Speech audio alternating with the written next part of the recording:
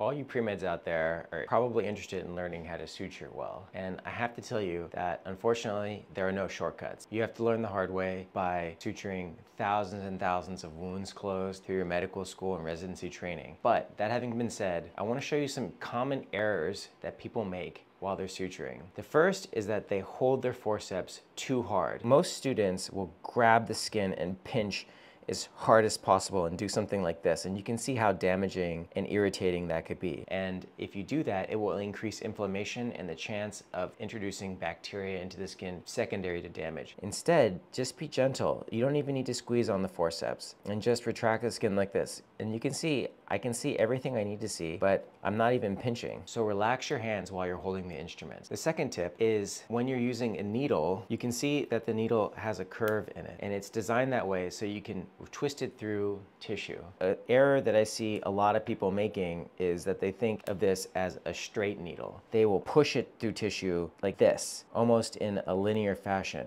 and that results in the needle bending and potentially breaking, and you can also meet a lot of resistance while doing that. So instead, just twist at the wrist, and then you can see it comes out much easier that way.